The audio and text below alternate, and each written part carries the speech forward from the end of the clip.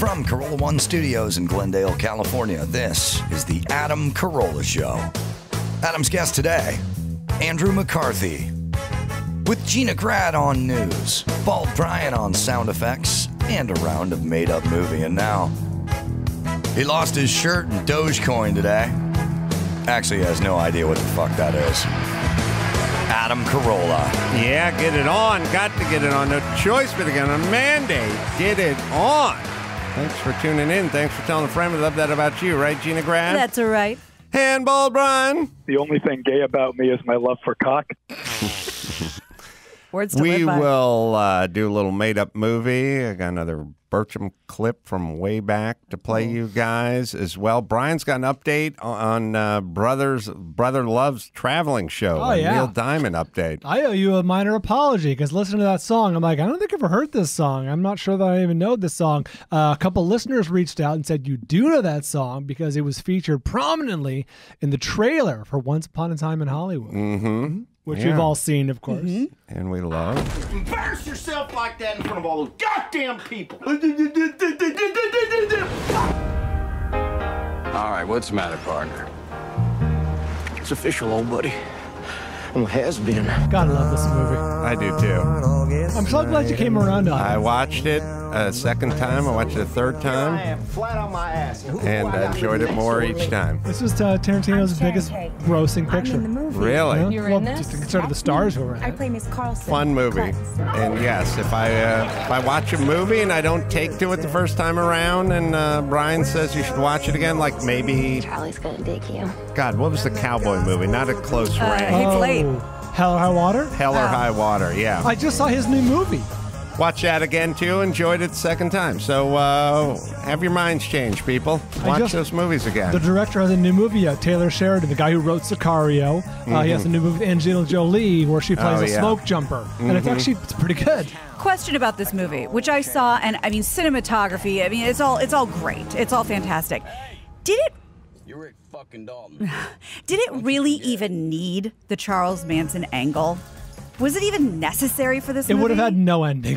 Yeah, I'm just saying, like it almost seemed forced because the movie stands on its own so well without that backdrop. Yeah, just following all those guys that had those hit TV shows in the Yeah. 60s, and now we're having to do spaghetti westerns. And That was like a I great said, story. all you It have to was do is watch Love Boat with me and Dr. Drew to see all the biggest stars of the 40s and the 50s just literally Cycling through. wash up Yeah. onto the Love Boat chart. It was schlock. a through line that tied all together. Remember, he went to the ranch and then they moved in next door, blah blah blah, like that. It was kind of there, but you're right. The meat of the movie didn't great rely without on it. Yeah. So I had this conversation at dinner last night with Sonny where he said he'd come up with a plan to surefire plan to make $15,000. I'm listening. Big time. I said, "What is like to this get in on plan?" this. I already have eliminated work from whatever this plan is. You know, he wasn't going to buy Fuller brushes and go door to door or anything like that. He But asked if you had a minute for Amway. He said, He spilled some water on the ground and said, "Go walk over that." "Yeah." He said, "Well, he picked an 8-game parlay." Oh my, this is great. 8 games, he said. Oh, I love this. And I said, how did this work? He said, well, Mom was in Vegas with Natalia for a volleyball game, and I wanted her to put down $20 on this 8-game parlay. Oh, I love this. But she said, let's up it to 100. Sonny's back in a good graces. Yeah, so I said, what are these games? And he then listed every game in his analysis. And NBA games down to, I don't know, who was going to maybe get the MVP of the NBA or whatever it is. Cross-sport parlays. Yeah, he had a bunch of different stuff going on. He laid it all out. I'd be inclined to trust him. And every single one of these 8 games, he had his history worked out. The last time LeBron played the Golden State Warriors, so-and-so was injured, and now he's back. The first one's going to fail. It's all going to fall like a house of cards. I'm sitting in my, I'm sort of half tuned in and half, it was a labyrinth of different scenarios and why they were all going to go his way. times 8. It's the Charlie Day meme, where he's got he's in the mail room and he's got the strings. If there was any, I don't know anything about what you just said, but if Sonny said to me, "Give me $20, I have this idea," and that's what it was, I would give it to him without thinking about it. Well, I told him don't start spending the $15,000 yet. There's it's 8 games. And I said, in what period of time these 8 games take over? He said, well, we got a game tonight, then there's multiple games tomorrow, and it's going to take like 3 days to come to fruition, but then he'll hammer that check. What if he does? Well, I don't think he's going to, because I then adjourned to my office and I turned on Sports Center, and I was enjoying a libation and watching Sports Center, and I noticed that the Hornets were destroyed by the Pacers. Oh. He had to go the other way. And it's always the I was first like, leg. I do kind of remember him talking about this game. They were beat 117 to 144. I mean, you don't even... 144 is a rare score, and if it's not triple overtime. Right. So then I walked into Sonny's room, and I said, wasn't the first game on your parlay the Hornets-Pacers game? And he's like, yep. And I was like, who did you have? He's like, the Hornets. And I was like, they were beat by 40 points. That's your first game in your 8-game It's just a waste of my time. parlay. And he's like, yep, well, that's the way it works. So now what? Nothing ventured, nothing gained.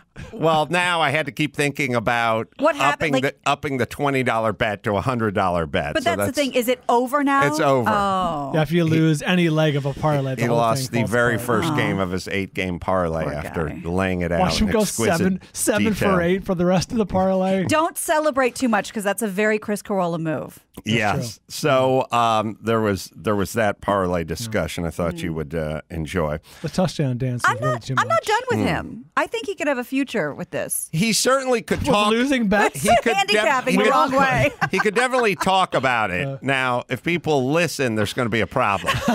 But he could definitely.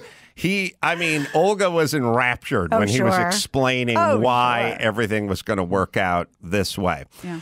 All right, Gina, you have a commercial to show me? No, I don't have a commercial to show you. I have the commercial to show you.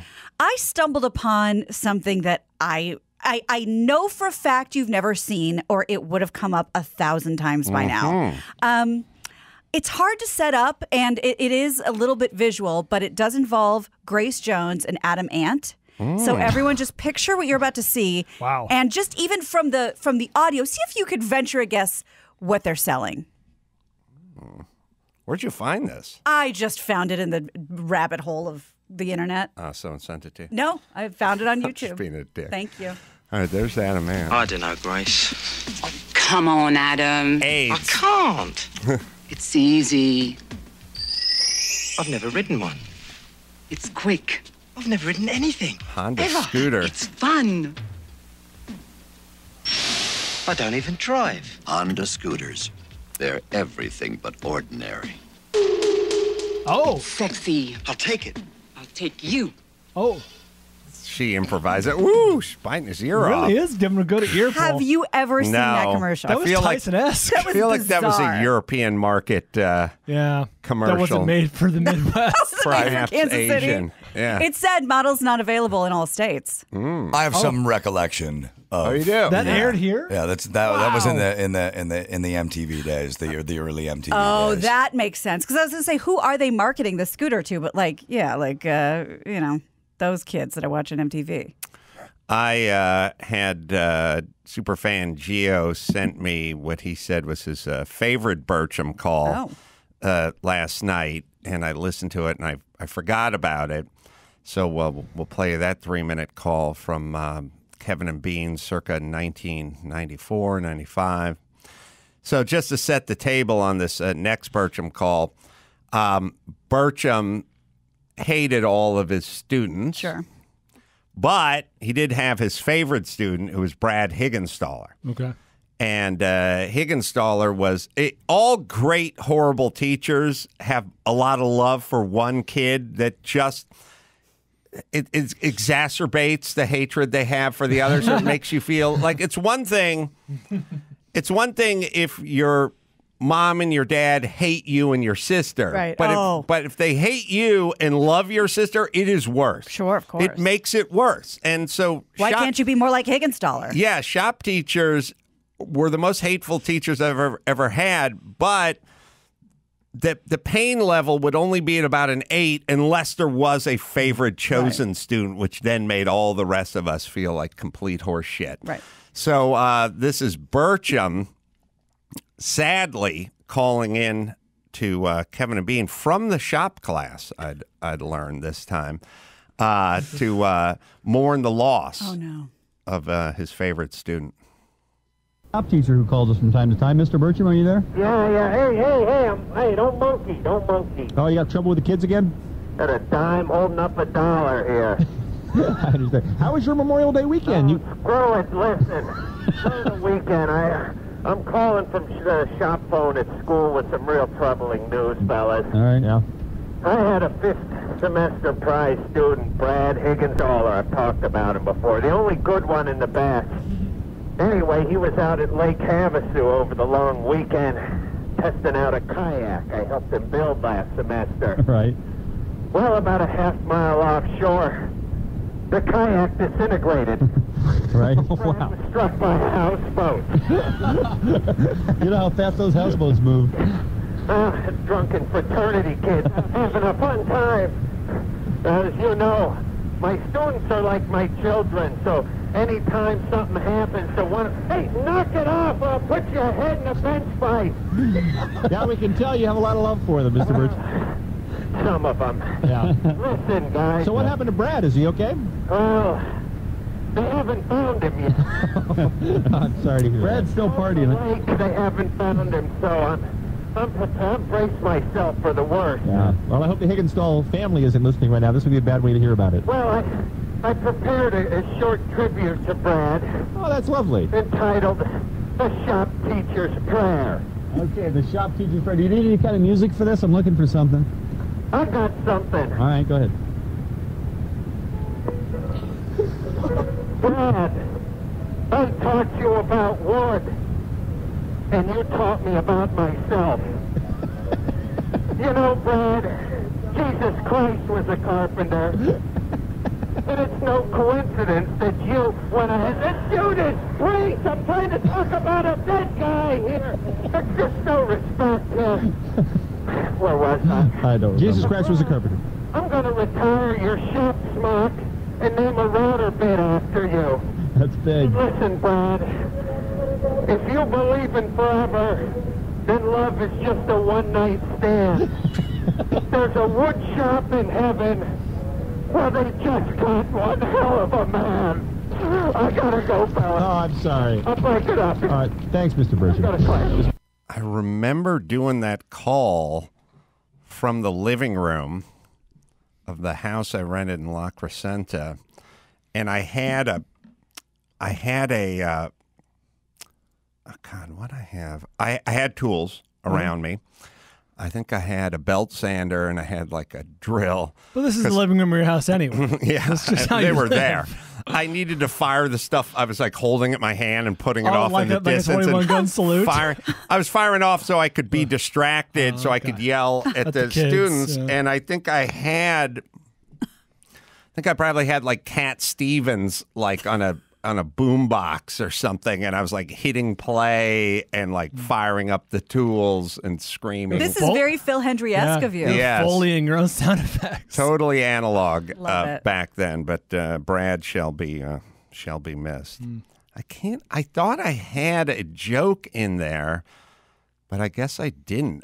Maybe it came up later where I was blaming myself for Brad's demise because we used a water-soluble glue on his kayak, and it disintegrated out in the middle of the lake. And he was struck by a fast-moving houseboat. That's what basically brought Brad down. All right, we got made up movie. We got title. We have an intro here. Bald or Dawson? Yeah, Dawson's got one. What do you want to do, Dawson? In a world where titles are many and plots are few, one man can take your movie names and make them come to life. What is going on? Adam Carolla stars in Made Up Movie. All right. Let's see. We got a Twitter entry from Ronald Harrison.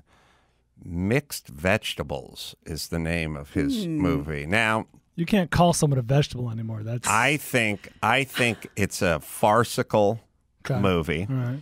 I think it's got elements of Awakening in it. Oh my God! Robert De Niro. That was a great movie. Hey, look, if this comes from an English actor like Eddie Izzard or someone like that, let's see. Period piece. Like Daniel Day-Lewis. But I'm saying if you said it in like 1890. No, you know what I mean? yeah, we could do period, right? And I'm thinking it more. Oh God, what's his name from Run Fat Boy Run? Oh, Pegg, Simon Pegg. Simon Pegg, like a Simon Pegg period thing. Yep. Where he's the hapless. All right, go ahead. Yeah. He's the hapless son of the guy who runs the sanatorium or whatever it is, and Dad dies mysteriously and overnight and immediately, and he's forced with having to show up. But because he knows nothing, he's able to help. You know what I mean? So he's constantly saying, like, well, we should go out and we should take people outside and we should play a game of Foursquare. Or we should play a game of something, and all the nurses are like, they can't do that. They don't understand, but they start. Well, why not? They start catching on because he doesn't know anything. Yes, and Awakenings is a great jumping off point. Also, I don't know if you remember the movie The Dream Team. Yes, I believe Peter Boyle, Michael Keaton. It has elements of that. That you're right. Out of the mouths of babes, he transforms these people. Right, and there's a little reverse. Ooh. There's a little reverse Sleeping Beauty thing because he falls in love with a comatose girl. It's non-sexual at first. He loves that there's someone there to listen. Upon her awakening? He fought for before. Okay. But the kiss awakens her. True Love's kiss. We're flipping the script on this one. Maybe Margot Robbie. There's like a Kate Blanchett character who's like the old Nurse Ratched. You know what I mean? She's stuck in her ways. You know, these patients can't do anything. We're here to tend to them. And then there's a young Margot Robbie. Edie Falco plays the nurse. And then there's a young Margot Robbie type. You're right. Who's the young upstart. She reads books. You know what I mean? She's got new ideas, and only Simon Pegg is willing to listen. Right. And there's a lot of comedy because it's a period piece, and she was like reading in a book about things we know now work, but she's being totally dismissed. Called a heretic, right? That's real good. A lot of this is linked to childhood trauma, apparently. Quiet witch! That's right. More leeches. Mixed Vegetables. Again, I don't think we could pull this off, but a Sacha Baron Cohen type or someone a real who's raconteur. Yeah, someone who's got a little international coverage. That's right. I wouldn't mind Jeff Goldblum being in this either. Ricky Gervais. Ricky Gervais. Yeah. Yes. Yeah, Ricky Gervais, Simon Pegg. Yes, they run this. They run this thing. Now, Ricky. Oh, brothers. Ricky, yeah. And brothers. Ricky's the brother who sees these patients as basically free labor for his house painting business, you know, so he's constantly saying, like, I'm going to take them on a field trip to the aquarium. Like, why are they wearing coveralls? Why is there painter's tape everywhere? Right. You can't trust those dolphins. That's right. All right. Shall we talk to Dan at the top here? Dan, 35, Baltimore. That would be me. You got a movie title for us? Sure do. Must release. Must release. Must release. Correct. This is a tough one. I don't know where to go with this. All right. I think of release. I think of like releasing something into the wild. I'm thinking about catch and release. Yeah, I'm thinking about like a fishing thing. I'm thinking about okay. I'm gonna stay with my theme here. It's a period fishing comedy. The dad dies suddenly. He leaves a fishing camp, Airbnb type or B&B type fishing camp. Okay. To Ricky Gervais. Oh, wow. Ricky's getting a lot of work. He's got this broken down old camp. Aha! He's got this old fishing camp. Okay. Yeah. And he dies off and he leaves it to his daughter. Okay. His daughter... This is a summer camp type situation? Yeah, realizes that this is not a moneymaker. He's constantly been losing money. The fly fishing and the catch and release doesn't work. She turns it into a brothel. I'm with you. Now, of course, she doesn't tell her mom. She keeps all the themes the same. Who keeps poking around, wanting to know what the hell is going. Like, why did you put a bar in? Yes. You know, we didn't need a bar in here. These people bring their own booze. And you know? she keeps the same name. You know, so instead of the Bunny Ranch, it's the Catfish Pond. Right. Can we So reunite nobody knows. Amy Adams and Glenn Close from Hillbilly Elegy? Yes. I think we could. Yes. For sure. Yeah, so Amy Adams is the daughter. right. Glenn Close plays Right. the crotchety mom. Right. Set in her ways. Yeah. Doesn't like what's going on, but does start noticing the cash is coming in. That's right. All of a sudden, the truck gets upgraded. Mm-hmm. Yeah, the boat gets upgraded. John Goodman is the nosy sheriff. Okay. He's party was coming born to around. He play. wants to know what's going Right, on in right. here. Why can't he fish? All of a sudden, why you guys flush with cash? Yeah. How come none of the usual regulars are here anymore? I see some frat A lot guys of out of walking town around. license plates. Yeah. Yeah. People diving into the pond. Right. Carousing. Right. He's nosing around. He Yeah. wants to know what's going on. But he takes a shining to the widow. Okay. Yeah. Glenn To Glenn Close. Close, Yeah, sure, takes yeah. a shining. Well, she's not all dressed down. You know, No, she's not. She's not dowdy. She's She's not Oscar's dowdy. Glenn Close. She's dancing, doing the Yeah, doing the booty butt. hustle. To the butt. Yeah. Yeah. What do you think, Dan? Hit the nail on the head. Busting nuts was the theme. All right. Just what you're thinking, right? Correct. Thank you, man. All right. Let's see. Let's do one more here. We got Joshua Brown from Twitter. Ooh, I'm got interested one? in Kevin's. Yeah, same. It's called, sorry. We got Kevin, too. Oh, we got new ones. Sorry. We you can want say- to yeah. do Kevin's? Yeah, this is interesting. Called sliding scale. Mm-hmm. You know, weight loss is always all the rage. There's always different I like fad this. diets I like that come up, this. and You're a slave to the scale. You've heard of every diet, every trick in the book, but there's this new place where people go and they're losing weight like crazy and they feel great about themselves. And every time they step on the scale, it's going down and they feel great about themselves. A little shallow Hal in here. And they don't know what it is, but here's the trick scale. They just feel better about themselves. They're not walking around with doubt anymore and shame. And their lives are all improved. They're living their lives for the first time because they feel worthy. But the scale's a trick scale. It's getting a little cathartic, Gina. They're getting ready for a wedding. I got a new Subaru sorry. Outback. Sorry, we're doing made up movie now? Yeah. Okay, let's start. So is this a clinic or they sell these scales? No, this is a clinic. Like you got to go Yeah, you in. They gotta give go you the there. high five. I don't know if any of you have ever been in a Weight Watchers, but you stand in line, you jump on that scale, then you have a little chit chat with the person. Oh, maybe. Intrigue. Maybe it's a little VW screwing with what's coming out of the tailpipe on their diesels. So they open this, they have this clinic, this weight loss. It's failing. Yeah. So they start They have to stock getting the in. pond. They start getting in cooking it. You know what I mean? Yeah. Like when you roll the odometer Right. back on a Yes. used car, or Put the whatever. So they matchbook go, on the you fish can only scale." use our Yeah. facility and our scale because we also do a body mass Yes. indexing, and they put a fake pincher Right. like on the person, and all of a sudden, it's starting to go well. People Yeah. are noticing results. You got to have that scene where the client's getting on the scale, and as she does, like the guy's going, don't step on that. It's and she steps on. Oh my God, I'm down 3 pounds. I can't. Right. He's like, so I love this place. And He's of, like, and of course, Right. the big crescendo when everybody realized they've been had and they're going on the lynch mob after the guy that runs it. They go, wait a second, you would never get off the couch before. You were too busy bitching about your life and being sad. And look at you now. And you asked for that raise. Soaring score. Yep. Right. All right. Who's in this thing? That's a good question. Do we dare cast like not plus sides like Melissa McCarthy or Rebel Wilson, that kind of thing? I like Or- that. I think a lot of every woman. I think there's room for Allison Janney to maybe work there. Yeah, older, yeah. Yeah. Not older, but you know what I mean. That'd be a good, seasoned actress. interesting conversation with Rebel and her agent. I need you to put the weight back on. Oh yeah, she worked so You got hard a to big get her fat off. roll. I mean, a large. I Yeah, mean, juicy. a significant Succulent. roll for you, Rebel. Sizable role. Sizable. All right, let's talk to Jason, 42, from Henderson, Nevada. Jason. Hello. Hello. Ace Man, get it on. What's going on? So my movie title is called 10 Minutes from Mexico. All right.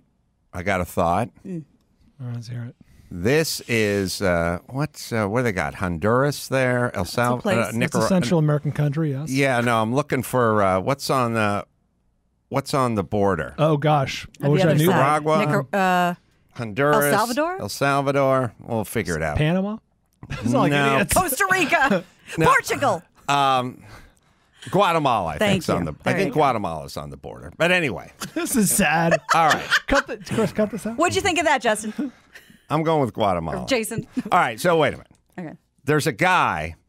He's played by God, what is that? All right, I'll think of the guy. Okay. Hispanic actor? There's a Michael Pena. There's a bumbling loser, fumbling like Walter Mitty type son of a drug cartel kingpin, Okay. right? Okay. And he's got to work in the business. He's not going to get a job at the Starbucks Right. in Tijuana. He's got to be in the Actually- business, but he's such a fuck up. You know, he's got his buff, good-looking brothers, and they're running the fentanyl, Right. and they're running the human trafficking and Right. all that kind of stuff. And the Don, the kind of the kingpin dad, just says, "Look, I only trust you to drive the bus from Guatemala." And honestly, even that, I don't trust you that much. There's a bunch of migrants on the Guatemalan-Mexican border. It is Guatemala. And we're just, you're going to drive the short bus in between, back and forth. And I don't really trust you to tunnel or throw anyone over the fence or run a Chinese meth lab or anything. But that's got to be a heavy hitter. That's a Benicio del Toro type. The dad. The kingpin. Of Yeah, course. I think, but it's I got think a Michael little- Pena would be a good son in this. it's got a little that, like, remember when Robert De Niro was doing, like, Analyze This and stuff? It's got, like, the kingpin violence with the comedy, humor. with the humor in it. So this guy is forced to drive the bus. And Penelope Cruz and her two young daughters are amongst the refugees. Of course, love is found along the journey. We make some political statements. We They have get besieged by MS-13. Yeah, we have the camera crew from Cox. We all know it's Fox, right? With the blonde, and she's talking, and he's giving speeches about equity and stuff like that, and turns the corner.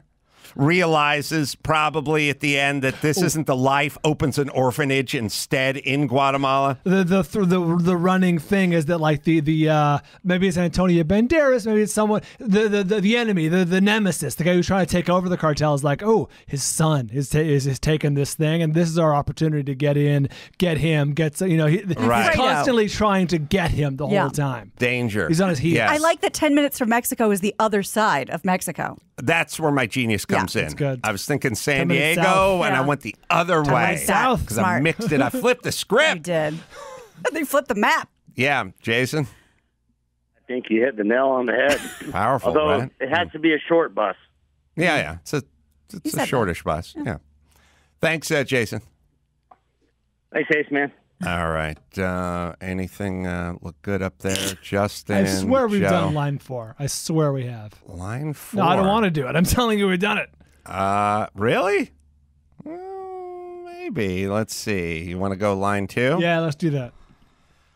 Line 2. Justin, 30, Alabama. Hey there, get it on. Hey, guy. Bang for Your Buck is my movie title.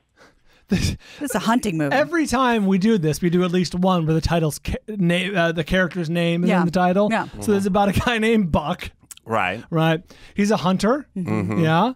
And he has a hunting school. Oh no, he's raising. He's sort of. He's raising a step kid who is not into hunting. He's very Michael liberal, very Pena. Greenpeace. you know Let's what I mean? have Liam Neeson be Buck. Okay. Okay. Okay. Timothy Chalamet is his young son, Buck Jr. Yeah. Now, what happens? I'm going to go a little. God, what was that Wahlberg movie? Shooter or something like that. Me have called Shooter. Yeah. All right. So Buck, who's opened this sort of hunting academy or school or whatever, of course, at some point we find retired CIA, Green Beret, Navy SEAL, Marksman Academy, and whatever, and he's left it all long ago. all behind. Everyone thinks him as a doddering old man. Right. But he was a badass in his day. Right. And they have to teach, he's trying to teach his young stepson the ways of hunting and this, that, and the other. Of course, son's no good at it, doesn't want any part of it until the unmarked SUVs start rolling up the dirt. That's right. The dirt highway. They need him back.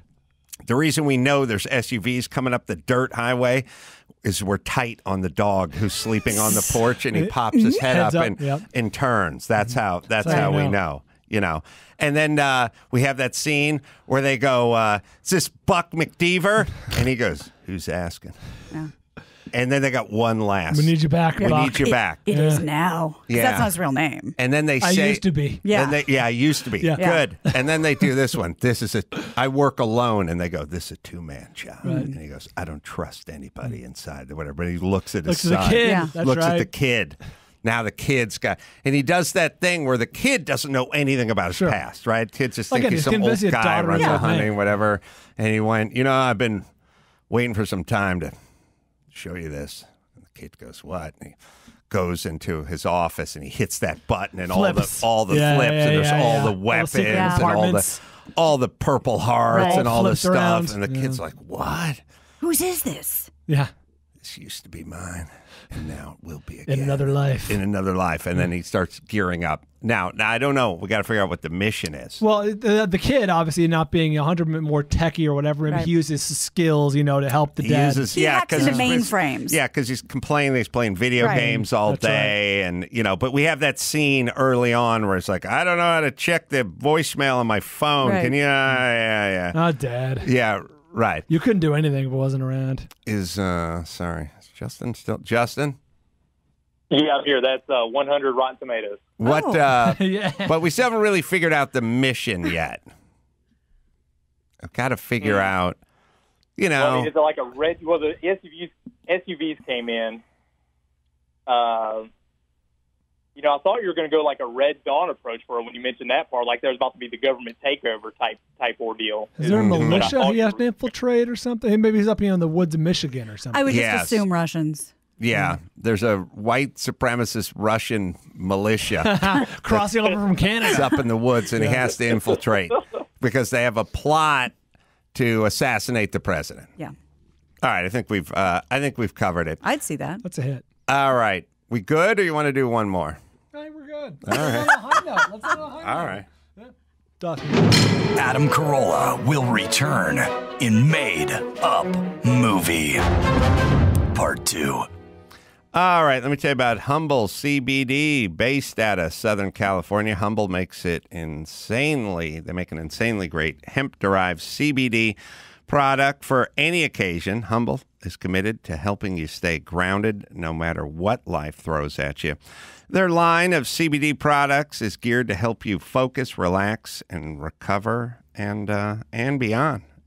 Only for my listeners, Humble is offering 25% off your first order. Just use the promo code ADAM. Save on your entire order site-wide. So head to www.humblecbd.com and choose from any product that meets your needs. Stay grounded, stay humble, stay straight, stay smooth with Humble CBD. All right, we'll take a quick break. We'll do the news right after this.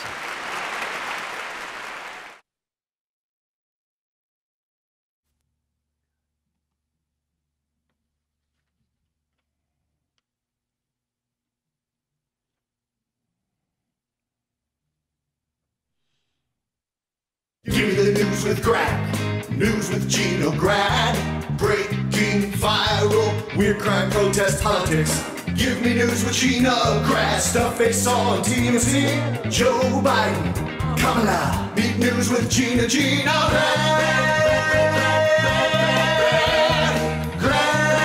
The news with Gina Grad. I just had a thought as we start the news, and I always hear Kamala because that's my favorite part. Where the hell's she been?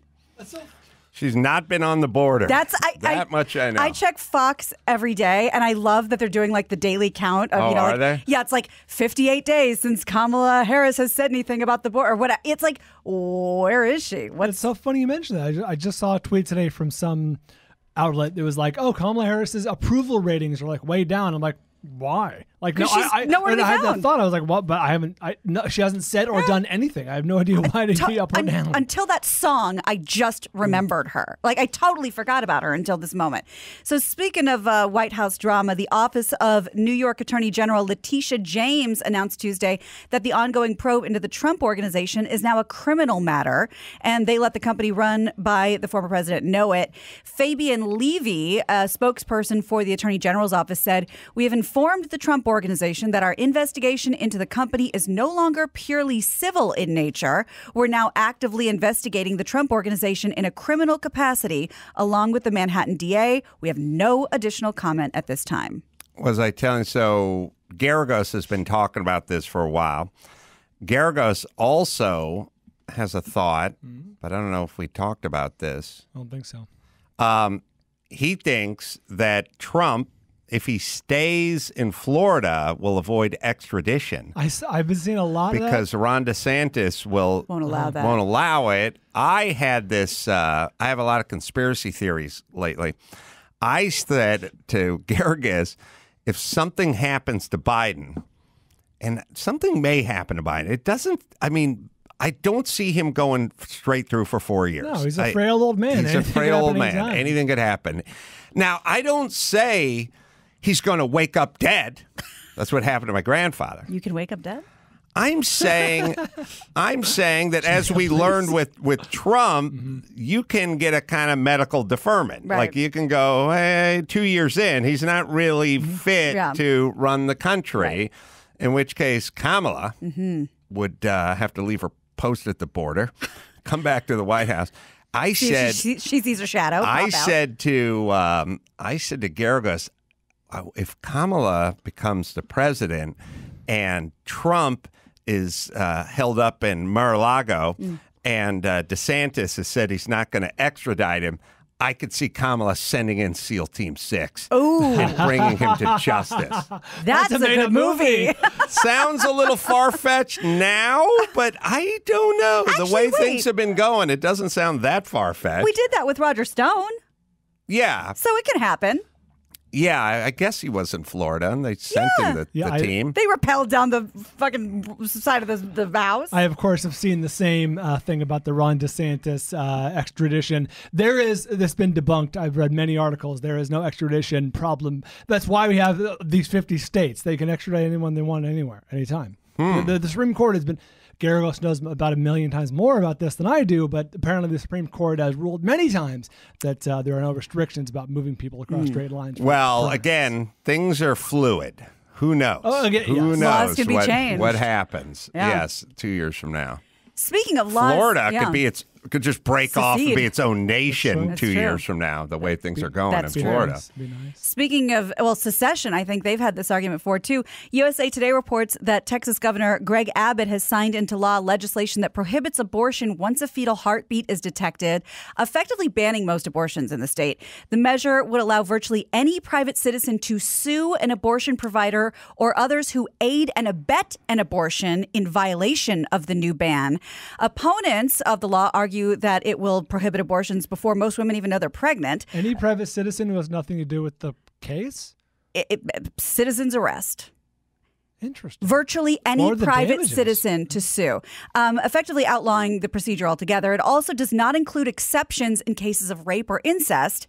That's a caveat that has long been the standard in abortion laws. And just out of curiosity, because I didn't know, I don't know when women generally realize they're pregnant, so I looked it up.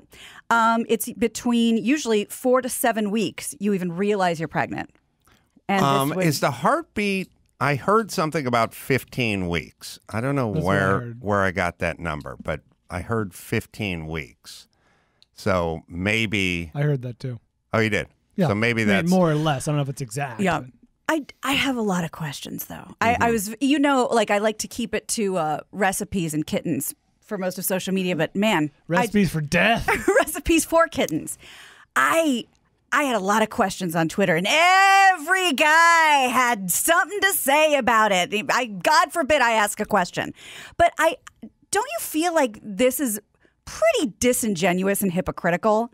I mean, first of all, Texas is at the bottom for, I mean, I looked up a ton of stuff for education, for teen pregnancy, for sexually active minors. What else? They execute people. If we're worried about heartbeats, do those people have heartbeats or don't they? And by the way, I don't give a shit if they execute people or not.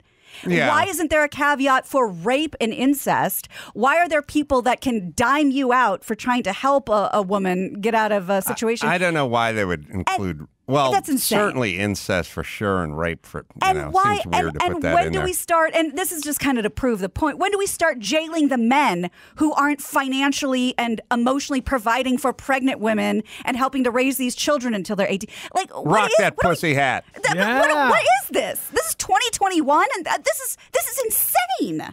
Well, the thing about... Here's my take on, is it, you can find out if it's 15 weeks or not. The 15 weeks is, there's an article saying that a baby or the fetus develops ears and they can hear your heartbeat at 15 weeks, but fetal heartbeat is 6 weeks. Yeah. All right. So my world, we just we agree on a number like we do with enlisting in the Army. You know, it's kind of a national thing, like 18 age. I would say the same with consent. Just kind of come up with 16, 18 for the thing, right, and like 21 for booze, right, and whatever that is. And we just come up with some number, 20 weeks or whatever the week number is, and just go, that's our Mason-Dixon line. That makes sense to me. This is just, I just think this is so eerie in 2021. Well, is it going to pass? He signed it. I mean, it's law? The governor signed it. I don't know if I'm missing something about, it being vetoed or it being overturned. Well, now Texas is going to have to secede and be its own place. I think they've tried that before. I think they might. Yeah. They'll probably do it before Florida does. And because some Yahoo had the, for lack of a better word, the audacity to say, well, so what do you think is the right amount for an abortion? 8 months? Don't people understand that just because you don't support one extreme, it doesn't mean you are on the side of the other extreme? When did people get so stupid? Don't you know Twitter works? I can't stand how dumb and God forbid you make a statement, all of a sudden it turns into an octagon. Why?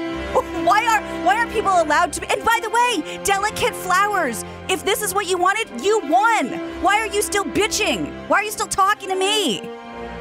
Yeah, we're just going to, I don't know what the neighboring states are, but people are just going to do what they do with everything. They just do a gun version and a booze version, and they make guns illegal here, and then people just cross over into whatever, and they buy their guns, and that's what's going to happen with later term abortions, I guess. Later, after 6 weeks. Is it really 6 weeks? That is early. When many women don't know they're pregnant until 2 months. Whoopsie. Yeah, it's also an indictment of how fat most people are these days. That's true. That's true. But go ahead. And it's weird how you talk about, rightfully, in my opinion, like the weird arcane alcohol laws from state to state. You can buy it here on Sunday, but you can't hear. Kansas and Missouri. For 8 a.m. or we can't hear. But for some reason, like this across the state thing is like okay for some people. Yeah, I don't know. Laws effective September 1st. So get those late-term or medium-term or early abortions in while the sun is still shining. And just FYI, I have this whole thing of stats because I was so fascinated this morning reading this. All of the stats I got about some of the dire situation in Texas regarding teen pregnancy, education, no condoms, no teaching about this in schools. I didn't get it off of the Planned Pregnancy website. I got it off of an adoptiontexas.org. So it's not like I just Googled it and that was the first thing that came up. So it's not a one-sided thing. This is just information. Well, Gina, I got good news and bad news. Okay. Good news is we all agree with you. Bad news is we're still all moving to Texas. So. I mean, I'll go. It's a real double-edged sword. Wait. Will I be able to afford to buy a house in Texas? Not after we all move there. So you're going to have to swallow your pride and get on the bus. All right. Let's move on. I mean, I could go on and on. Paul Hogan, good news, he's still alive. Brian and I weren't sure for a second. I'm a little lost. Crocodile Dundee star Paul Hogan is apparently fed up with the homeless crisis taking place in L.A., and he has done something about it. He's 81 years old, and he was photographed penning a letter and putting it on the front of his house in Venice Beach that says, "This is my house, not yours." Tyler Proctor, who is a politician in the area. I wish I could do an Australian accent because I'd go, now that's a tent. That's a house. Recently spoke of the increase in homelessness in Venice Beach and even specifically referred to Hogan's home location as a hell on earth. Wow. Residents around the Venice Boardwalk are demanding action from authorities, saying it's turned into a dangerous homeless encampment, has been hit by an increase of violent incidents. So hopefully Paul's sign on his house will keep him from being bothered. I heard that half the fires that the LA Fire Department was responding to were homeless related fires. I can see that. Yeah, why wouldn't there be? No. Half. When was the last time you saw a fire? Like in no, people, yeah, people, houses used to have electrical shortages. Right. They don't now. And then also, Deep frying turkeys around the holidays. there was also the one I miss, falling asleep while smoking. Oh, yeah. That was the number one, and the sofa Yeah. went up and the whole thing. It's funny, we call it falling asleep while smoking. It's passing out. It's blacking out. You blacked out. Yeah. You passed out. For sure. Yes. TMZ reports that Johnny Depp is fighting tooth and nail to uncover whether his ex, Amber Heard, actually did donate millions of dollars to charity, like she said she would. And he's even going so far as to sue the organization that was supposed to get the money to get to the bottom of this. Depp sued the ACLU in an effort to obtain financial documents as he seeks to undo a judge's ruling in London last year where the Sun had defamed him in 2018, called him a wife beater in the headline. That's where this ACLU drama comes in. So Johnny and his legal team are attempting to prove Amber perjured herself in court when she claimed she donated $7 million to the ACLU in Children's Hospital LA. That's what she said she was going to do. Just walk away. Can't. Depp thinks Heard only donated $450,000 from her own pocket and pocketed the rest. And he says the ACLU has refused to play ball with him. They're not turning over the documents. So now he wants a judge to step in and get those numbers. Is he working? Oh, I sense a Pirate 6 coming out. Didn't he get uncast from something because of this? Horrible Beasts or whatever the fucking Harry Potter spinoff is. Oh, really? Yeah. I mean, he's going to unemploy himself, right? That's an interesting question. Does Johnny Depp, is he like secure for life? He's got the pirates on but him. remember No, during he had the a divorce, spending yeah, issue, he has I a think. real habit of He like had a kind of a wine, and, Michael Jackson, Really? Nick Cage Yes. kind of spending issue that was going Yeah. on, I think. but I mean, I don't know this Amber Heard situation. Remember, she wrote that op-ed about how he's beating her, and then there was some uncovering of It's like that not footage being. of someone throwing a wine glass at somebody. Yeah, but then and then there was the great moment where somebody took a shit in his bed, and that someone had to say that in trial. That's gross. It's great. It's gross. I mean, shitting in the bed. Oh yeah, Unless right. Amber Heard did it. Well, And that then was the it's- then implication. it's jackable. Now- Now it's really? jackable. Oh, yeah. Okay. Oh, yeah. Oh, yeah. I would love for Elon and Johnny to get together and share some war stories over Amber. Yeah. I'd be curious. I bet you Elon doesn't know what Eskimo brother means. Oh, you're probably right. Probably one of those guys that's too much thinking about outer space. Yeah, absolutely. Mm-hmm. Unfortunately, we don't have video of this, but The Hollywood Reporter says Jimmy Kimmel roasted the post-pandemic broadcast television landscape at Disney's annual Upfront presentation on Tuesday. He delivered a searing stand-up routine during the company's streaming event to advertisers, in which he mocked the traditional broadcast networks, ABC and all of them, even Disney Plus and Amazon. There were so many jokes, and they were so goddamn funny, but here's just 3, just to give you an idea of him saying this to that audience. It's a virtual upfront. Yes. You guys ever been to an upfront? No. No. Upfronts. I haven't had too many shows on network TV. Trying to sell. But for the handful you made. Yeah. No, No, I know. I didn't make it. I was too busy. Upfronts used to be it's a bygone era. I wonder, it might be one of those things that got, like a restaurant that got permanently closed by the pandemic. I don't know if we're going to have away those. with, upfronts. I've probably done 5 to 8, maybe 10 My God. upfronts. I've done them with Jimmy. I've I've done them in New York. I've done them from like all different networks. It was a big thing. They put on they pull out all the stops. It's an event. It's a big event, and it's always the best food and the best booze and the best event. How would you know? You don't get there until you are supposed to go on. It's true.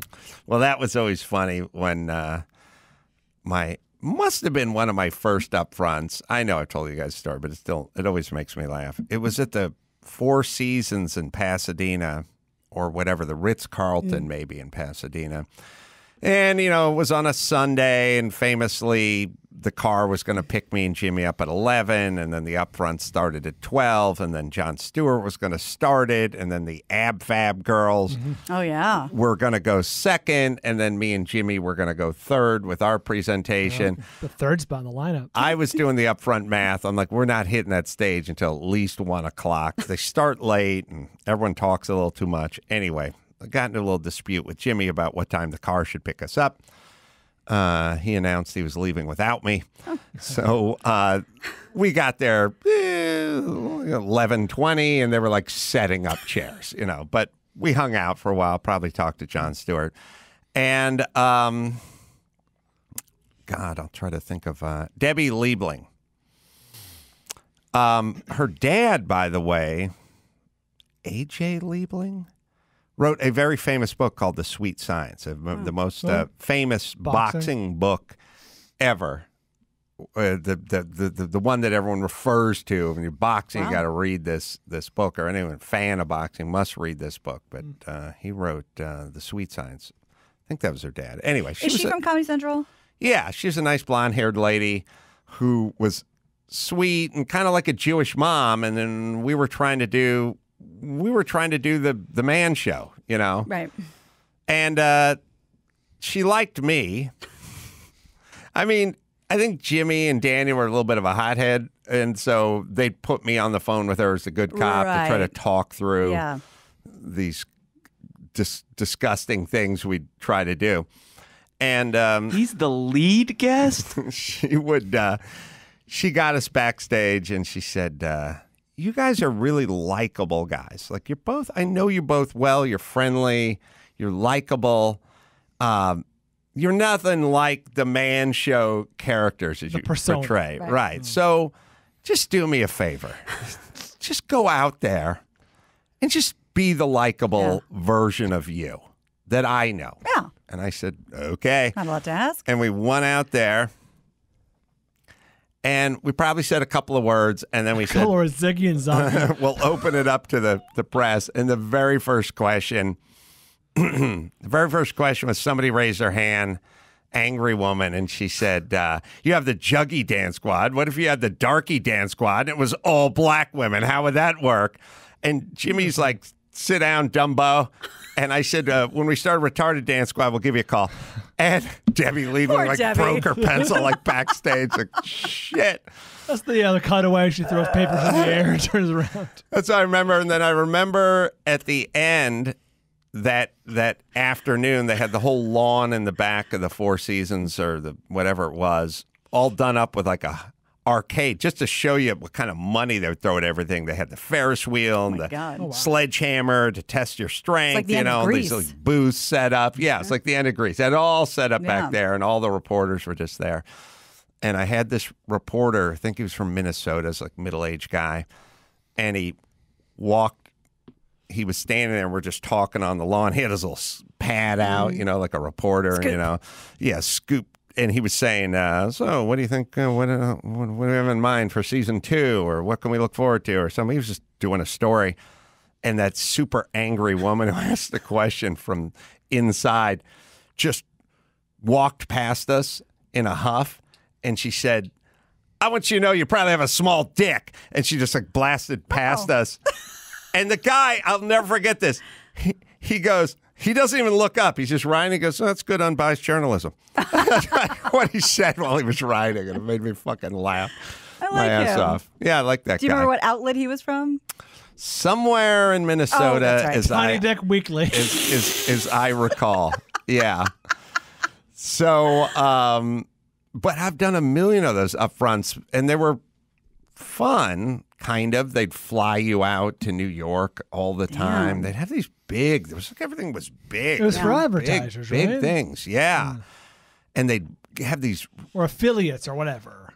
Yeah, what was the one? Remember Max Zapata, the picture of Sir, what's his name, looking at me? Ben Kingsley. Ben Kingsley. Oh, Remember yeah. that He looks picture? terrifying. Yeah, that was backstage at one of those crazy upfronts. You're right. Like, those days are over. Yes. God, he's so scared of you. And sitting in such judgment. Well, you know the story behind that. Ben Kingsley was just sitting alone backstage. There was always backstage area, but they didn't really have dressing rooms. They just have a big curtain because they'd have it at a huge cathedral or something, or a bank, but from 1907, with 40-foot ceilings or whatever. And Ben Kingsley was just sitting there alone, and everyone's just like eating snacks and looking at him and eating snacks, and he was just sitting there all by himself like the whole time. And I'm like, I'm going to go talk to him. So lucky Ben. I walked up to him and I said, Ben, you do movies, but you've probably never been on stage before. So you're probably pretty nervous right now about going out there because I work in front of a live audience. That's my thing. I have stage experience. You do movies and things like that, but you don't work in front of an audience. Right. And it's a different animal. It's a different rhythm. You've probably never been there. So let me just put you at ease. Let me give you a couple pointers about, getting up on stage and performing, because this is a different venue for you. He just stared at me like that the whole fucking time. God damn, he looks so pissed. Like, so over it. Yeah. No, he's deadpanning, Gina. I was describing what it was like to be on stage. Because it's funny because you look serious too. I'm You're laying not like waka waka. I went in there with a straight face, and I was like, I'm going to tell Ben Kingsley what it's like to be on a stage in front of people. Fantastic. Yeah. Well done. Well, here are a couple of the jokes that Jimmy told at the upfronts. And again, there was a ton. These were just a couple that I thought were pretty funny. He says, "We're here to tell you what our plan is to avoid extinction. More people contracted blood clots from the Johnson & Johnson vaccine than are currently watching network TV. Here at ABC, we have two kinds of shows, canceled and I didn't know that was still on. The good news is we have some very funny new shows. The bad news is they're all dramas. And CBS is once again calling themselves the most watched network. Being the most watched network is like being the best-selling fax machine." So he just ripped them the whole time. That is funny. Yeah, I can remember being there and like something like this would go down and be like, Jimmy's got to do the upfronts in 3 weeks, writers. We got to start. We got to start cranking it out.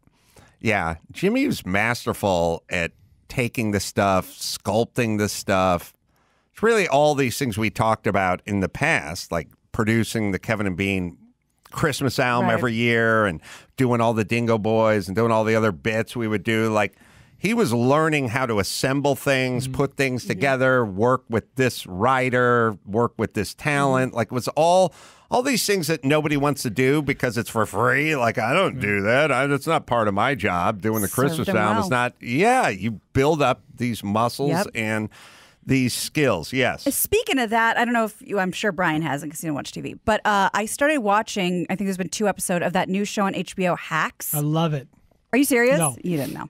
It's a fun premise. It made me think of you. Do you know anything about it, Adam? You should have thought of me because that was my longest running love line joke that Dr. Drew never laughed at.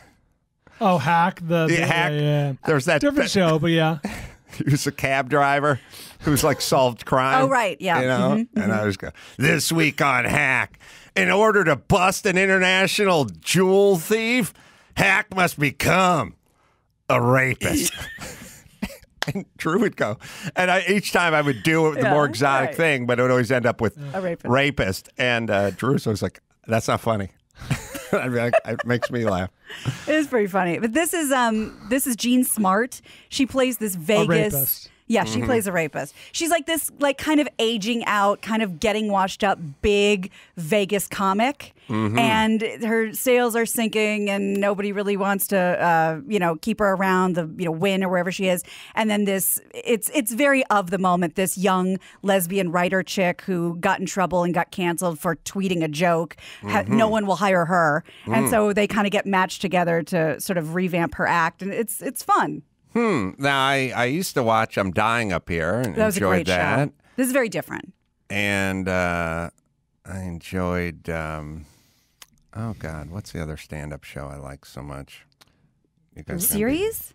Yeah. There was one on Showtime. You're going to be angry when Crashing. Oh, yeah, of course. Some of that. Love that. So maybe I'll watch this. Yeah, I mean, it'll find its legs. There's only been 2 episodes, but I enjoyed it. I'm looking forward to more. All right, let me tell you about Hyundai Tucson. That's right. Hyundai questioned everything to create the best Tucson ever. Every inch of the all-new Tucson has been completely reimagined, resulting in an SUV loaded with innovations inside and out. From design to technology to safety, every aspect of the new Tucson has been improved and completely redesigned.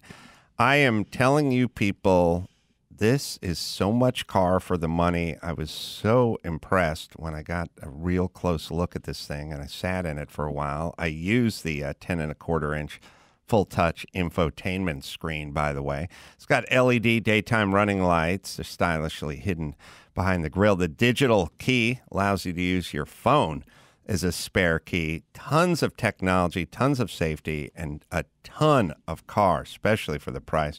Learn more, Hyundai.com. That's Hyundai.com. All right, Gina, let's do one more. All right. So let's talk a little Kim Kardashian. She's in the news for a new reason. She did some shopping over the weekend, and for Janet Jackson's birthday, she bought herself something.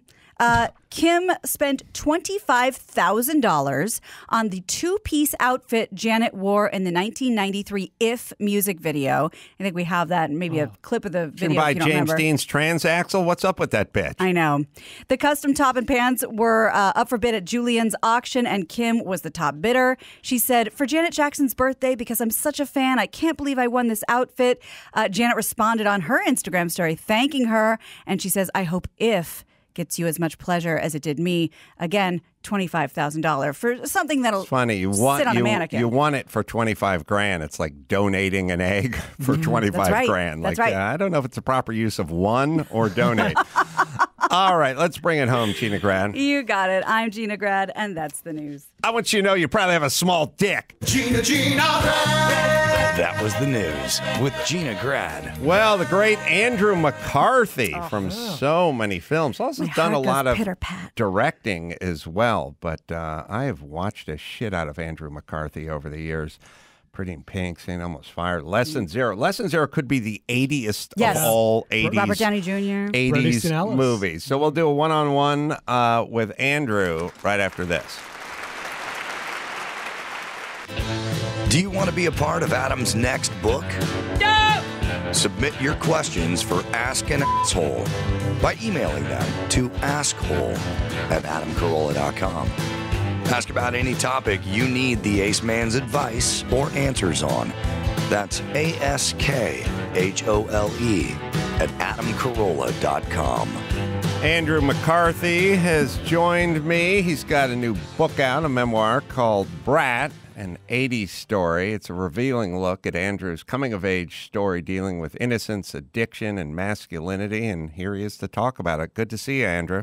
You too. I'm a fan. I grew up watching all your movies and always had a mild obsession with you. Really? Okay. Do tell. I don't know. I guess I've probably seen St. Elmo's Fire 145 times. And really? And I was the guy you identified with. Yeah, it was weird. I don't even know if I identified with you. I've just sort of found myself studying your character a lot. But also Less Than Zero, I felt that the same way about, which I announced is like the 80th of all 80s movies. Would you agree? I would. I mean, that movie is sort of like it's if the 80s were a party, that's the 2:30 in the morning kind of, it's grinding down and we're just kind of taking another hit to try and keep it going when we know the party's over kind of movie. I also have a little bit of a connection because the Ringwald family grew up the street from me in North Hollywood. No way. Yeah, I had a big crush on Molly's older sister, Beth. And when I met Molly, she was 10 or something. Like they lived in a little itty bitty house in North Hollywood, and dad played the piano, and it was like a funky little family. Mom baked all day. It had nothing to do with celebrity at all. Funny. Yeah, her father was a musician. Yeah, that's right. Yeah. Yeah, Bob plays Dixieland. Oh, does he? You live above a Dixieland bar, but that's another story. You what? I lived above a bar that played Dixieland. When? Back right around that time, right before Weekend of Birds, around 87 or so, 88. So let's talk about your story. How does it begin? Oh, that's how far back you want to go? Well, I know something. I know you went to NYU for a couple of years and were kind of asked to leave. Yeah, I went to NYU to study acting, and I was kicked out after a couple of years. And then pretty soon, right after I was kicked out, a few weeks, a friend of mine called me up and said, "Look, they're casting a movie looking for someone 18, vulnerable, and sensitive." And I was like, dude, that's me. So I went up to the audition when there were 500 other 18 vulnerable and sensitive kids. And I went to another audition and just kept going back and back. And finally they cast me as the lead in this movie then I had to fly out and meet Jacqueline Bisset. I was to play Jacqueline Bisset's young lover in a movie called Class. And so I had to fly out to meet her and get approved by her and whatnot. And then with Rob Lowe, right? Rob Lowe. Yep.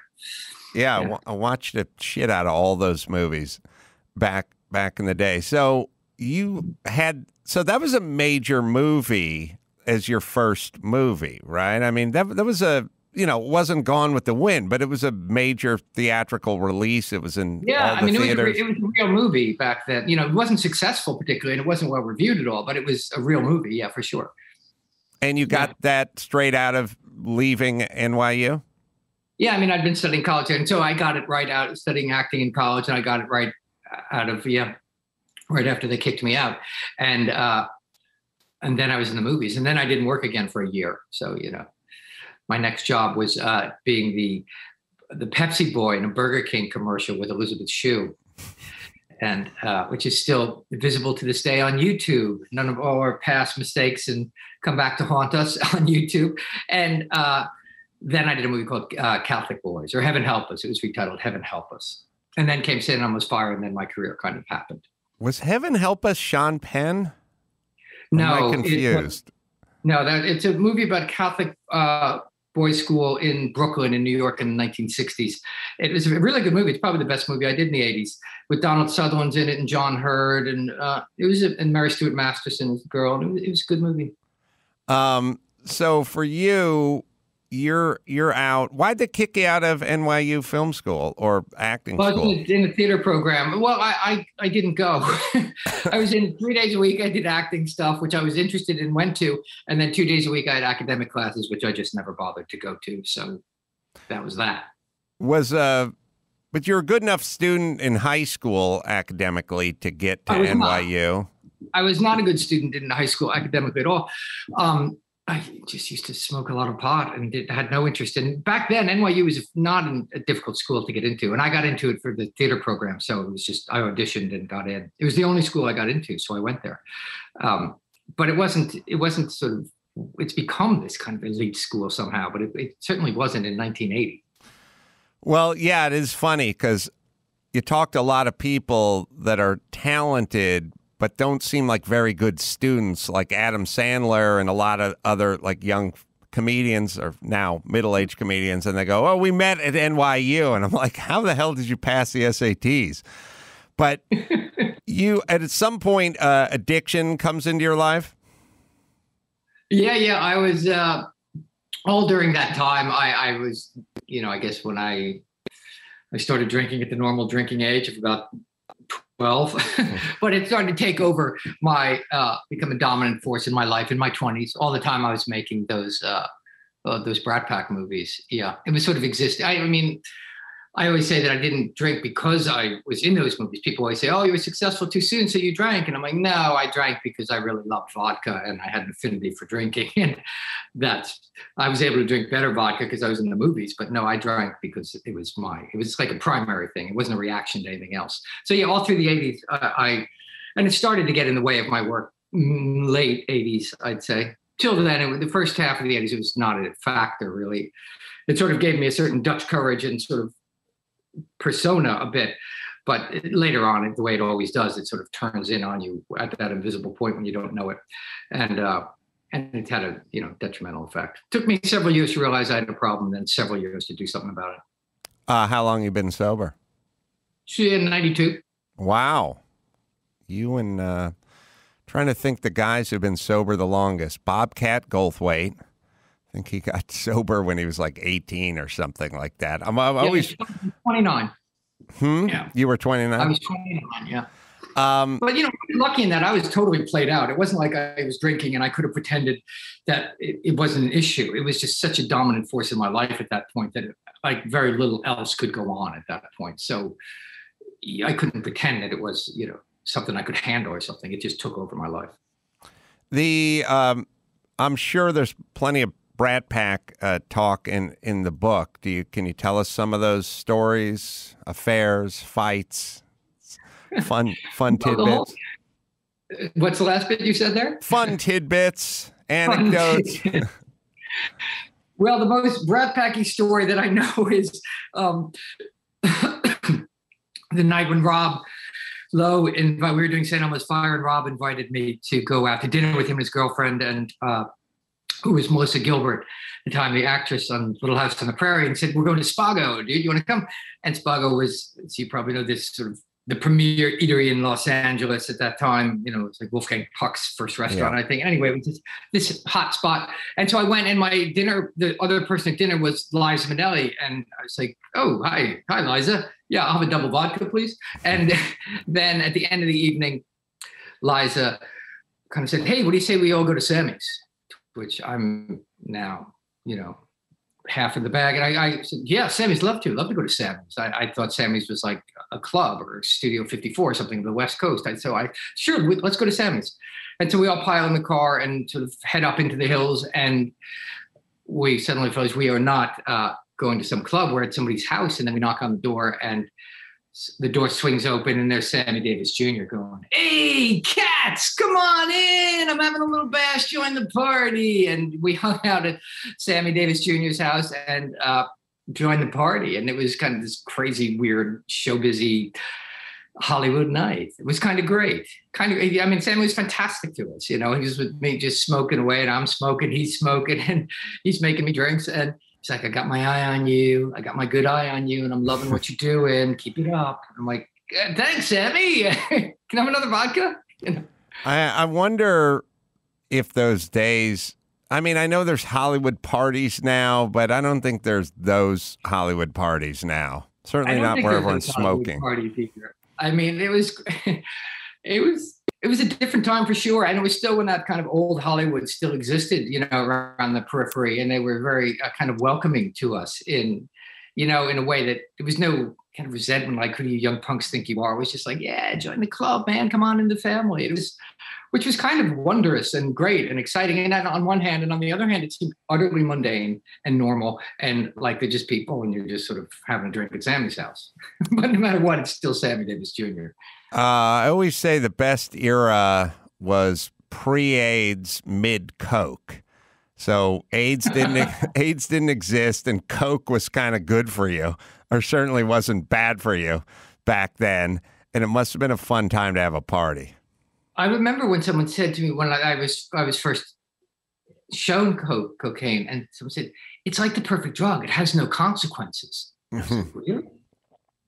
Okay, give me some." And that is what people kind of, I don't know what, that was sort of the word on the street at that moment. And it was just right around then. It was a little early. That would be early 80s, like very early, late 70s, really, that. But Coke wasn't your weapon of choice. It was Coke vodka. was not mine. It was If you had vodka. it, I did it. If you had it, I did it because it helped me drink more. But no, I drank because I drank. Yeah. Do you? And how was your? I think your.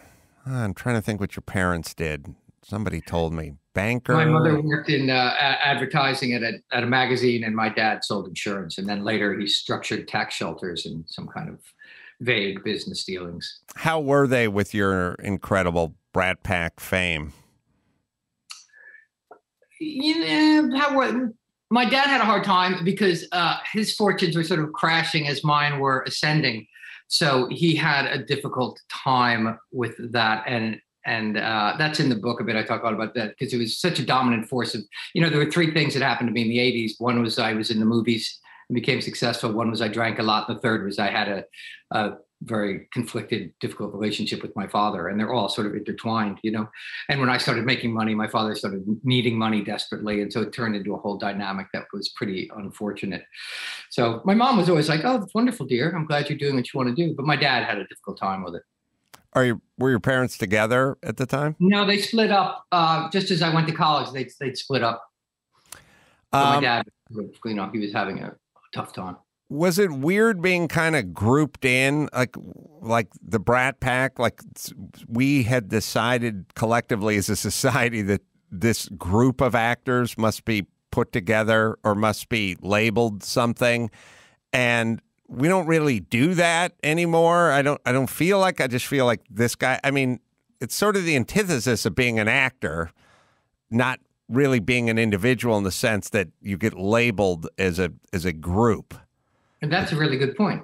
I never heard it put like that. It's exactly the antithesis of what you want as an actor. Particularly, you don't want to be called a brat. You don't want to be right. You don't want to be labeled anything, because the minute you're labeled anything, people stop examining it, and it's just what that is. You're that, and that's the end of it. The conversation's over about you, and that is not helpful to an actor. Certainly, it's not helpful to a human, and although we all do it, and it certainly wasn't helpful when so I recoiled from the phrase at first. I thought it was awful. And it was a very pejorative kind of negative term in the media and in sort of around show business. It was very kind of stigmatizing. I think the public always kind of thought of it as this kind of cool, affectionate term, like we were the ultimate in group. And they, aspired to that. It took me a long time to kind of come around to their way of thinking that it was a positive thing and not this negative thing to be saddled with. But I certainly didn't appreciate it when it happened. I mean, it came from this magazine article that was really, quite a nasty article. So for you, do you feel, and by the way, I should just tell the listeners, because I'm kind of looking down the list here. Emilio Estevez was a Brat Packer, though I thought of him as sort of half a Brat Packer. Anthony Michael Hall, Rob Lowe was squarely in there, Demi Moore, Judd Nelson, of course, Molly Ringwald, Ali Sheedy.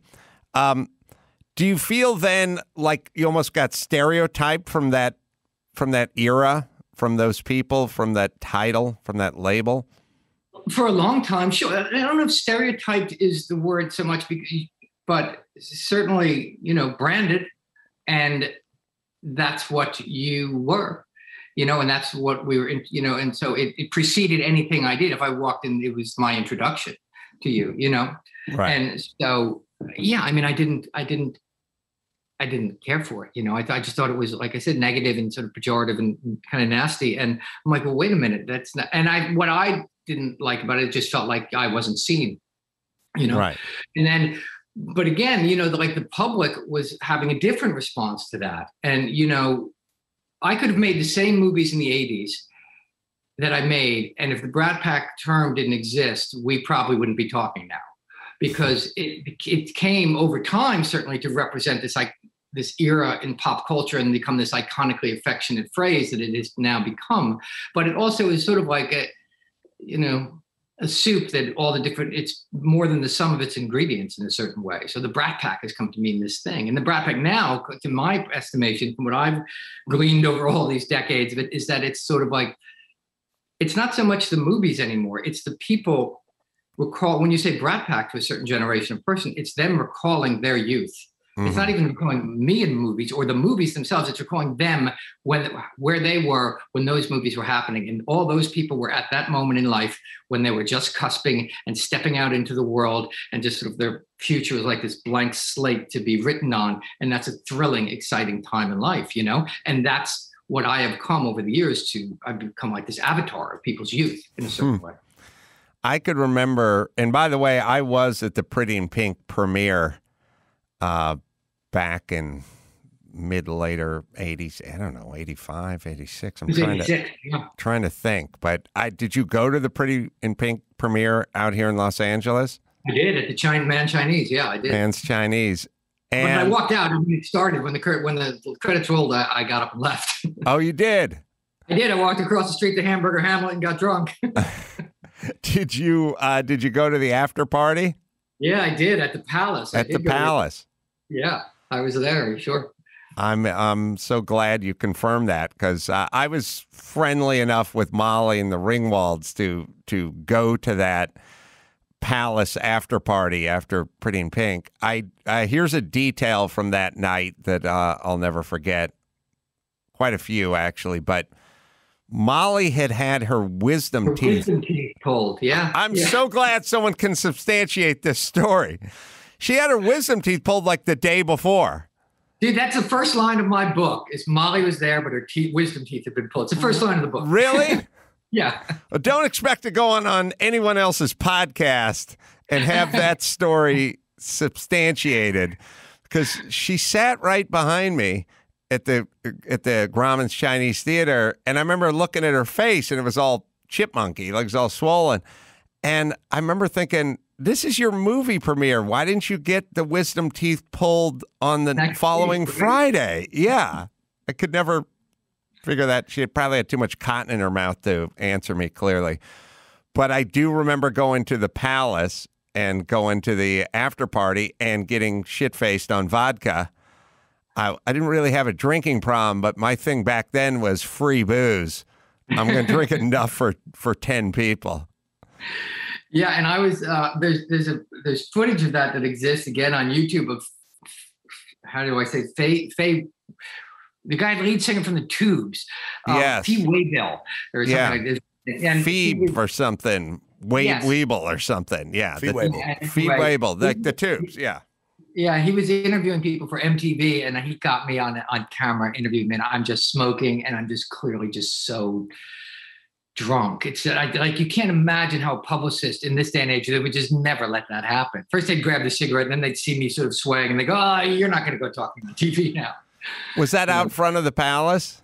That was inside during the party with the sort of, the lights flashing and that 80s kind of smoke filling the place. And yeah. God, I've never, it's funny. I talked about this story because I had my own sort of alcohol-induced situation that night as well. I had built up this sort of hot rod Z car. Always was into cars, never had any money, but this was just a big, loud sort of, just a loud race car that I'd built in my apartment garage. And I was there with a friend of mine, and I had labeled him the designated driver for the night, and I was just drinking my ass off because free booze, and he's my designated driver. And another detail you may recall from that night is it started raining really hard at a certain point. You may have been in the bag by then. Yeah, that you've got me there. It started pouring, and I was the last guy left at the Palace because I was looking for my friend. My friend had hooked up with a chick and left, never said a word to me, and I found myself, it's a big place with like multiple stories and levels. I found myself walking around everywhere looking for my buddy who was going to drive me home, and I was completely obliterated. And at some point, it was clear it was time to leave. I was the last one there. And I staggered out, and it was driving rain. And I walked up the hill because it was like on Franklin or something. There's that hill that was behind it. And I had parked my car in like a bank parking lot at the top of the hill. and it was a driving rainstorm. And I walked up there and I saw my car parked in the parking lot, and the only other car in the parking lot was an LAPD cruiser parked directly next to my car with no context at all. Just windows were like fogged up. Couldn't see if anyone was in there. Lights off. Only 2 cars in the parking lot. I had no umbrella or anything. I was just standing in a rainstorm staring at this car, and I didn't know what to do. So I just got into my car, but I just sat there. I was too scared to fire it up because I thought as soon as I fired it up, the cops are going to hit the rollers, and they were waiting for me. And I just sat in there for an hour doing nothing, scared to death. And eventually I just started it up, drove home, and threw up in the bathtub that night. But I'm glad you remember that Molly Ringwald had her wisdom teeth removed a couple days earlier. Oh, we have I think we have that clip with Phoebe from the tubes. Oh no, yeah, there it is. And you and is that Spader there? James Spader there, yeah. Oh my God, can we play that? No, please don't. Those are just 2 of the guys chasing Molly in Pretty in Pink. And to put it simply, one's the good guy and one's not so good guy. And I'm here with both of them now, Andrew McCarthy and James Spader. James is the not so good guy. Was it I don't fun? know about that. Well, I thought you were. Right. Was it fun playing the bad guy? It's always fun playing the bad guy. I really hated you in the film. I mean, I loved your acting, but you convinced me, and I really thought that you could pour all over me if you wanted. You just. All right, I won't torture. I won't torture Andrew anymore. That's insane. You get the idea, though. It's insane that exists, and it's also insane that at that very moment, I was wandering around that same place drinking a Greyhound, getting shit-faced. I also remember that Barbara Bach, Daisy Duke from the Dukes of Hazzard, was there. Big night. It was a big night. It was a big damn night. Caldera Lab, dry skin, acne scars, wrinkles, or just want healthier skin. This is the product I use, The Good by Caldera Lab. Non-toxic natural serum made from 100% plants. Named by GQ the best natural face serum for men, for all guys and all skin types. Great with a beard, great with a bald head, or you try it on your scalp as well. Keeps it shiny and moisturized. Caldera Lab believes you shouldn't have to decide between clean, sustainable ingredients and real results. Simply apply to dry skin. And Bob's your uncle. This stuff works like magic. Try it. 100% risk-free. If you don't love it, they'll refund you in full. Right, Dawson? Special offer for the Adam Carolla Show audience. 20% off your first Caldera Lab purchase of The Good. Go to calderalab.com/Adam. That's CALDERALAB.com. Or use discount code Carolla. Or use discount code Adam at checkout. All right, we'll take a quick break. Back to talk a little more to Andrew McCarthy right after this. Back with Andrew McCarthy. Brat, an 80s story. It's available now on Amazon. I am so glad we stumbled into this Pretty in Pink thing. Also, I'm from North Hollywood. I'm from the San Fernando Valley. So I used to just watch St. Elmo's Fire and go, what is this life over here where you have like brick buildings with ivy on the side of them and seasons, and like it all seemed bizarre to me coming from North Hollywood. Any recollections from St. Elmo's Fire? Well, I mean, we shot most of that on the back lot in North Hollywood. We were only a couple weeks in DC. Most of it, like the bar and everything, were all built on the soundstage. Yeah. Did you film that at Radford Studios out here? No, we filmed it at Warner Brothers. Oh man! So you filmed that thing like 4 miles from where I was living, wondering what this crazy land would be like to live in. Yeah, I mean that was a lot of fun most of the time. That movie, you know, for me, I just felt like I was for the first time ready to go. You know, I felt like I knew I was the right guy in the right part at the right time, and I knew, you know, and I knew it, and I had a ball. I knew where I fit in that group, sort of just off to the side of it, and sort of had my little opportunities to chime in and score. And I really enjoyed that movie. I know you're doing directing now. Orange is the New Black and Blacklist and Gossip Girl, amongst others. Is that how much acting versus directing versus writing are you into now?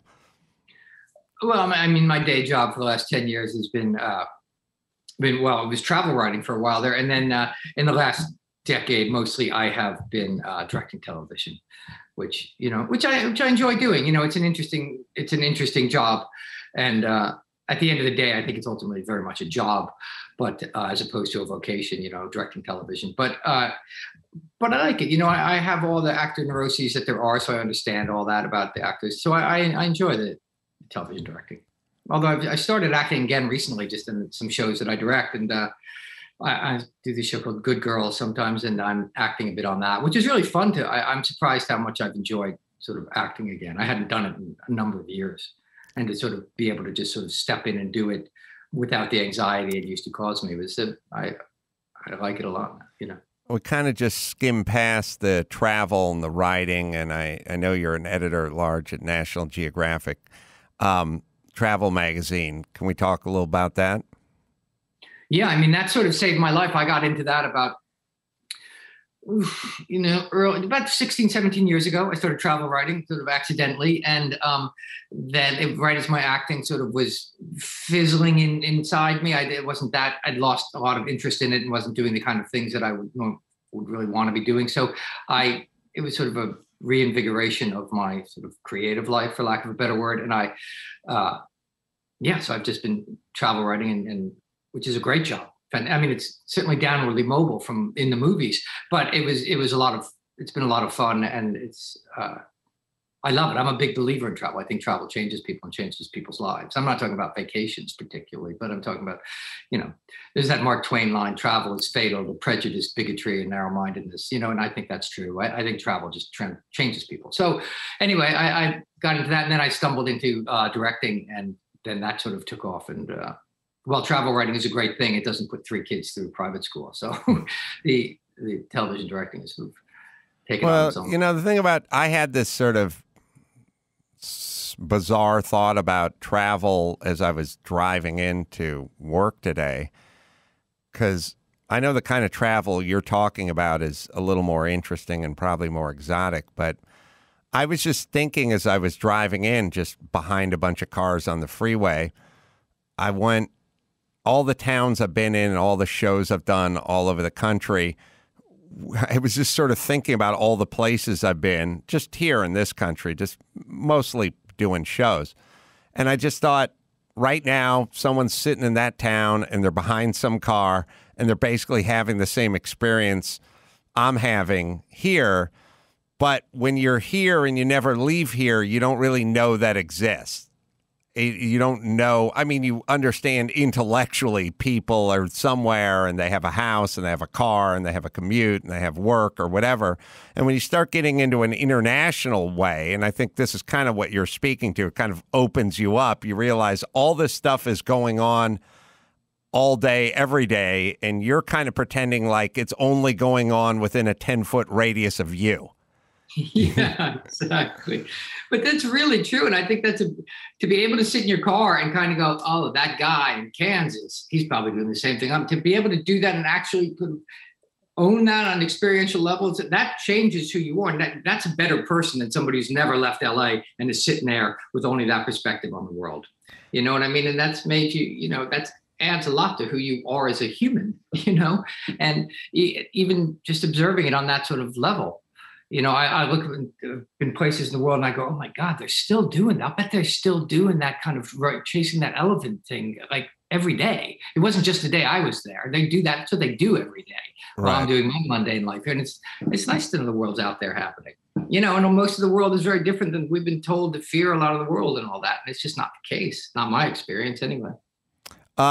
You stay in touch with any of the old cohorts? I didn't for a number of years. And then, as I've grown to sort of embrace the old Brat Pack, I was on I talked to Rob Lowe last week. I hadn't talked to Rob in a decade, and I was doing his podcast actually, and then it was great to talk to him. It was great. It was sort of, we're getting so old that there's something about those moments of youth, and a group of us shared something that very few people shared, and so to sort of connect over that's kind of cool. And I see Molly and talk to Molly not infrequently because she's here in New York, and I was just texting with John Pryor the other day. So I do somewhat, yeah. And I think I'm much more affectionate toward the whole idea of it than I used to be for years.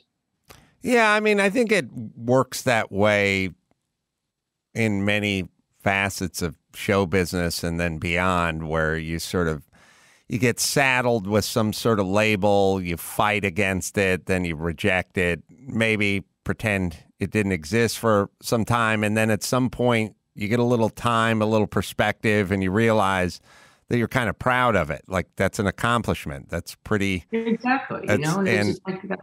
Yeah. Yeah. Exactly my experience. And then just sort of owning it and realizing it actually meant a lot to certain people. And they people come up to me for a long time. People come up to me and I was always like, oh, thank you. And go away.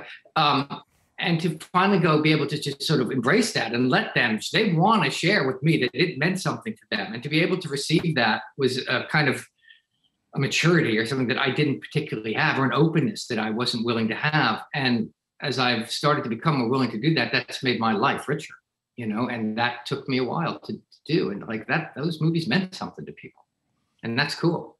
John Cryer used to be my neighbor when I lived in Hollywood land. Dude, you have a Pretty in Pink 6 Degrees going on. I know. And he lived right across the street with his then wife, a pretty blonde, but I don't think it lasted. I don't think it lasted very long. And Rob did my podcast about a year ago, and I just found him. I just find that guy to be a great spirit, Rob Lowe. Rob's fantastic. He stays in the place of delight, and he's sneaky smart, and he just stays in a really kind of good place with it all and skates through in a delightful kind of way, and he always, as a kid, he was that way. And it's sort of, he settled into it in a great way. Do you have thoughts about, I always thought, again, going so far back with Molly Ringwald, and I think she's a real talent.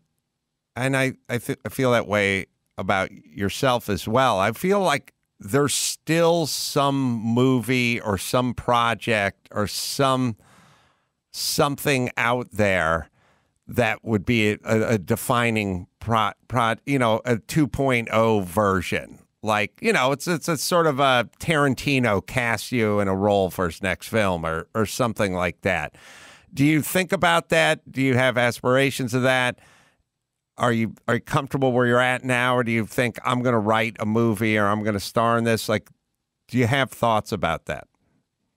Well, I don't live with it on I think one of the reasons I was able to sort of transform my feelings about the Brat Pack and write the book about it was because I feel so safely distant from it. I'm kind of okay with what's going on in my life now, so that I can sort of see that with clarity. But there are times when I kind of go, I wonder if there's one more there.